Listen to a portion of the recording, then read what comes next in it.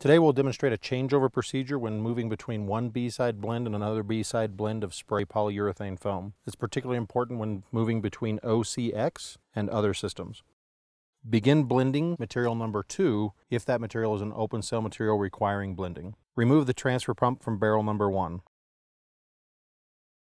Set the transfer pump onto a clean pile of rags or into a clean bucket. Wipe down the transfer pump thoroughly. After wiping down the outside of the transfer pump thoroughly, invert the transfer pump so as to drain the upper fluid section. Move the transfer pump into a bucket of water. Flush out the transfer pump, transfer hose, and Y strainer area of the machine by flushing water through the system and out the recirculation line or the blue valve on the reactor. After moving water through the transfer pump, Y strainer assembly, and pressure relief valve of the machine, that material can be ran back into barrel number 1 until which time water begins to come through the pressure relief line. Immediately upon seeing water come through the pressure relief line, discontinue running into barrel number 1 and run 2 to 3 cups of water into your discard or waste bucket. We now need to empty material number 1 from your line set or hose. Uncouple the gun from the hose. Open the B-side fluid shutoff valve over drum number 1 and run the material from the hose back into that drum until which time you see water begin to come through.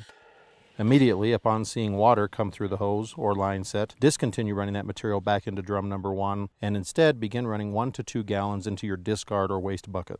As the water going into the discard or waste bucket through the line set becomes clear, you may now begin circulating that water out of the bucket from which you are drawing. After flushing thoroughly by drawing out of the bucket of water and flushing back into the bucket of water for 2 to 3 minutes, you're now ready to move the transfer pump into material number 2. Again, material number 2, if it is Appendix X open cell, you've been mixing this entire time. Wipe down the pump. Place the transfer pump into drum number 2. We will now need to flush the water from the hose or line set. Start by opening the pressure relief valve and push material number 2 through the transfer pump, Y strainer, and pressure relief assembly. You may push back into your discard or waste bucket of water at this time. Immediately upon seeing the B-side fluid come through, discontinue running into the discard bucket. Now you need to empty the water from the line set. This is done by placing the line set over your discard or waste bucket, opening the B-side fluid shutoff valve on your line set or hose, and pushing out the water with the B-side system until which time the B-side comes through.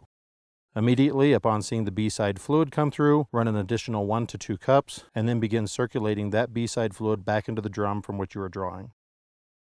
Caution should be taken that if you're running a closed cell system, recirculation may result in frothing. When transferring between B-side systems, flushing with water between those two systems can ensure that no cross-contamination will occur.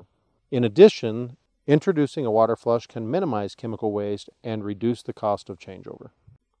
For additional tips and tricks, contact your JM Field Technical Representative or visit jm.com.